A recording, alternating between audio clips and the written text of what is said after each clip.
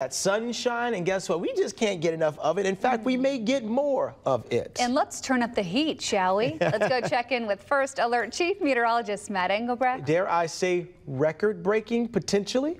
I think based on the data, so we were close. So we were saying record territory yesterday, and I'm going to stand by that today. It all depends on how fast, because one thing with this weekend system that has happened the last day, even going back the last few days, it's been speeding up. And we'll talk more about those implications here in just a second. Beautiful shot here at First Alert Weather Cam showing WNDU and America's tallest outdoor decorated Christmas tree. They're going to be lighting that by this time next week. We're going to see this with a lot of lights on it. Winds to the southwest of 5 to 10, temperature at about 50 degrees, and the dew point at about 36 degrees.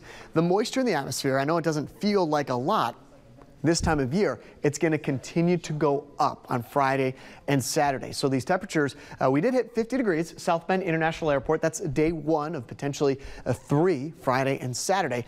Today, we had mostly sunny skies and struggled to get to 50 degrees. We'll have no problem getting there coming up on Friday and on Saturday, but we're going to start introduce more cloud cover and stronger winds. And you can see it, the temperature and the wind flow. The system we were talking about last weekend is now on the map for today. It's right up here at the top left corner of your screen. You see that counterclockwise flow. So initially it's going to be kind of that warm sector for Friday and Saturday before a cold front comes through on Sunday. That's why temperatures go from the 50s on Saturday to the 30s on Sunday. And we'll talk more about this 55 right here, what it means for rain and cloud cover coming up in just a few.